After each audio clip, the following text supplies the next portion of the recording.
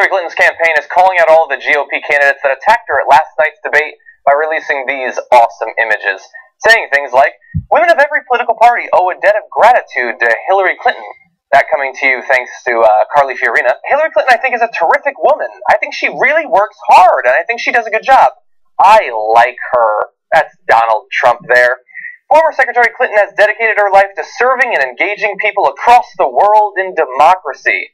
She had time to both serve and engage there. I want to share sentiments of my other colleagues of tremendous respect for the hard work and service that you've put in on behalf of our country, both as a member of this chamber and then, obviously, now in the role you have.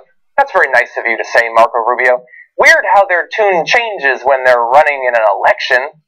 But look, if you're trying to win a Republican primary, I know you've got to lie about Hillary Clinton, say that you don't like her to score your cheap points now. We know what you really think about her. And by the way, get ready, because it's almost certainly the case that your Republican competitors are going to use these in attack ads against you any day now. And that's my final judgment.